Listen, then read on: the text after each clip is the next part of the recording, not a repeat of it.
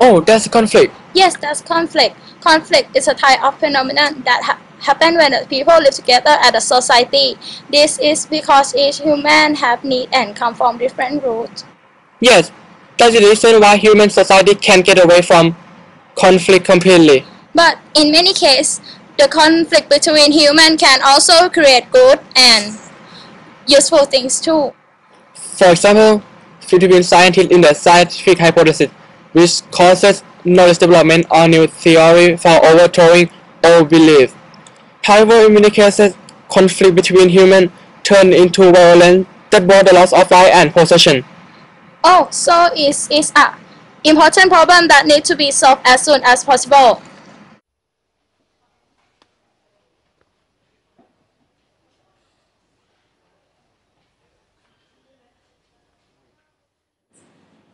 We can say that conflict is like a vicious animal that people try to run away from because the fear of danger. Nowadays, people are trying to understand the true nature of this animal and tame it until we are in control of its behavior and make them useful. For Thai society, we can clearly see the lack of ability to stop conflict before it turns into violence. Which cause an unfixable damage. Do you have any research for conflict? Absolutely. What is the meaning of that? Group of people feeling that have opinion that the target of their game is intersected by other people. Administrator gives many different meaning. Conflict is to fight or to begin a war.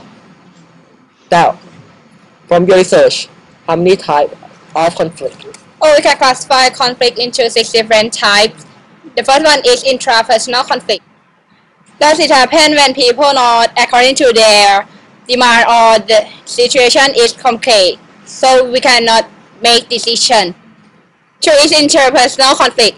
It occurs when people have different opinions, aim, or actions. The third is intra-group conflict. It happens when members of the group have different opinions or concepts. Okay, do you have next one? Yes, the next one is intra-organizational conflict. The conflict in the organization, such as between the employee and employer.